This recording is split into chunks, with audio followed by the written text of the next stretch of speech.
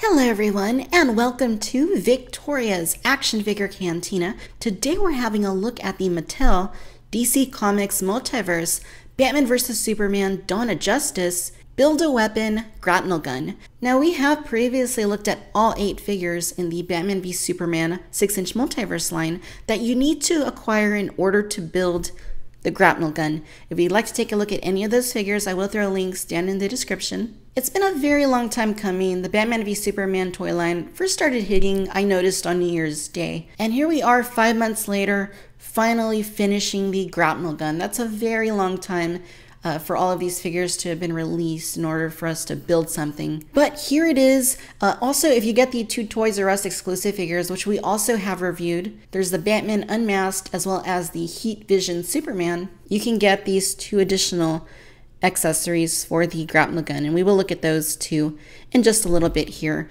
But this is the main attraction. Basically, it consists of 8 different parts, and aesthetically, it looks pretty good. It's got a very nice look to it. It looks metallic, even though it's very lightweight plastic. It's got just enough detail to it. It's really not too bad. A lot of people initially were kind of up in the air about, you know, why are they doing a build-a-weapon instead of a build-a-figure, such as Doomsday? I guess this is cool. It's a little bit different. I do think it's a little bit excessive, though, how you need to purchase 8 figures in order to build this, because considering that each figure is $20, when you multiply that by 8 before taxes, you're spending $160 in order to build this. Is it worth that just to get the Grapnel Gun? No, it's not. But as it is, you know, we want to show it to you anyway, so you can get a look at what you're getting yourself into if you decide to pursue this. Of course, you can jump onto eBay and buy this gun all by itself. There are people who have done the work for you. I'm not even so sure that I'm going to be keeping this, but I think it's okay. Again, the strongest thing that it has going for it is the aesthetics. It is a very lightweight plastic, and it is permanently attached to this display base, unfortunately.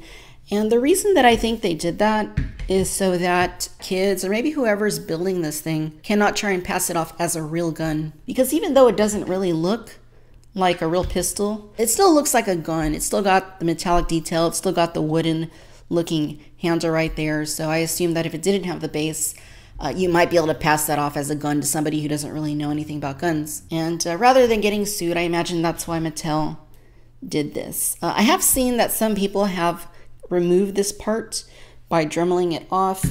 You can do that if you want, and it'd probably be kind of cool if you did. But in doing that, you might ruin this base, so you wouldn't be able to display it like this anymore. Basically, it's just a display piece. It's meant for you to just sit it down somewhere and admire it like that. In that regard, it's pretty cool. Again, I'm not so sure that I wouldn't have rather have gotten a figure, but seeing how this entire Batman v Superman toy line for the Multiverse segment has been a huge disaster, I just don't think that a Doomsday figure or a deluxe figure would have been all that much better. Mattel has shown a complete disregard for authenticity with this toy line. This may be the closest thing to what we saw in the film, but their real responsibility here should be to the figures. I could understand if they were just doing a 6-inch toy line for kids, and they are. They're doing that at the $10 price point. But they're doing these 6-inch Multiverse figures at a $20 price point, and they're labeling them as adult collector.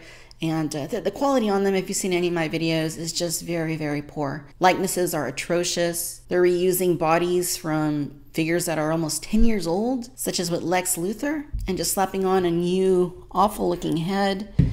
And yeah, the whole line is just a mess. Not sure if the 4 Horsemen aren't working on this one as they did in the past, or what's going on, but it's just a huge, huge, huge mess. And it makes me very fearful for what Mattel's going to do in the future with lines like Suicide Squad and anything else related to the DC film universe. So like I said, this gun is basically a display piece, but that doesn't mean it doesn't have any features. It actually does.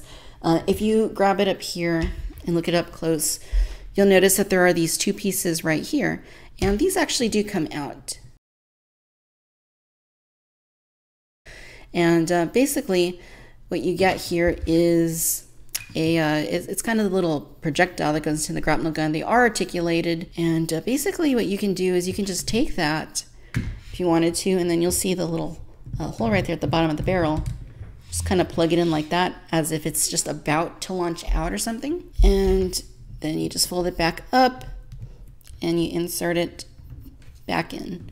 Other piece here is exactly the same thing. So that's pretty cool. It is nice how you can stow them like that. Now, I did show you the pieces that came with the Toys R Us exclusive figures. First of all, you get this one right here, which comes with the Unmasked Batman figure.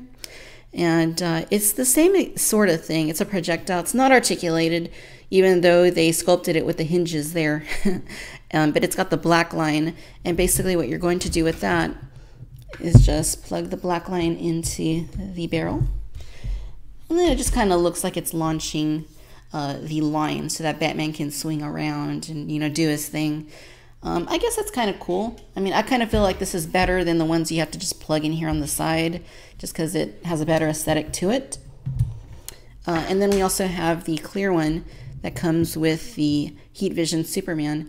And basically this is the same thing, non-articulated projectile there. And then this is just supposed to look, I guess, like air. Don't know really why they gave it a supersonic boom, but it's just supposed to be clear plastic. That way you can plug it into the barrel. And then it just looks like it's launching a projectile without the line like we saw on the other piece here. I guess that's cool. I mean, if that's, you know, your kind of thing, you like these sort of replica weapons, which, you know, I do. I think they're pretty cool. But I mean, in this case, this is just a very cheaply made grapnel gun that you have to spend $160 to get.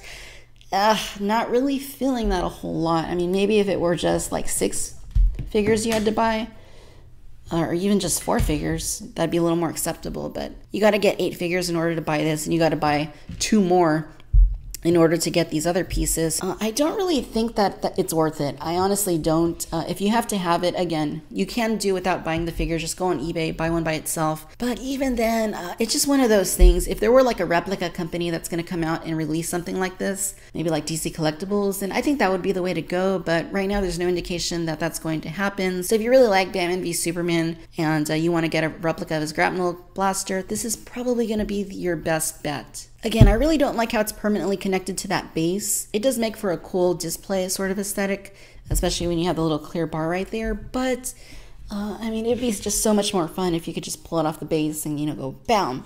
But you can't. So, I mean, all in all, it's an okay toy. I don't think it's worth the price of admission. If the figures in the DC Multiverse 6-inch line were better quality than they are, then I would probably like it a little bit more. But the fact that you have to pay so much money to get such subpar figures in the year 2016 really strikes me as an unsavory thing. And I really can't recommend that you spend all the money that you'll need to in order to acquire this, unless you're just going to go and buy the gun by itself. But even then, I like the idea behind this, but you really shouldn't have to pay this much money in order to get this. It's really not worth it. And that being said, this concludes our look at the Mattel DC Comics Multiverse 6-inch line for Batman v Superman Dawn of Justice. There's no indication that they're going to continue this line. Of course, the 6-inch DC Comics Multiverse line will continue, and we will be getting Suicide Squad figures in the coming months. Alright, ladies and gentlemen, so there you have it. If you enjoyed this review, then I do encourage you to please like and subscribe. Let me know down in the comments what you think about the Grapnel Gun, whether or not you would go through the trouble of adding this to your collection. Be sure to follow me on Facebook and Twitter for the latest news and updates. And as always, I want to thank you for watching Victoria's Cantina. Till next time, my friends. Bye-bye.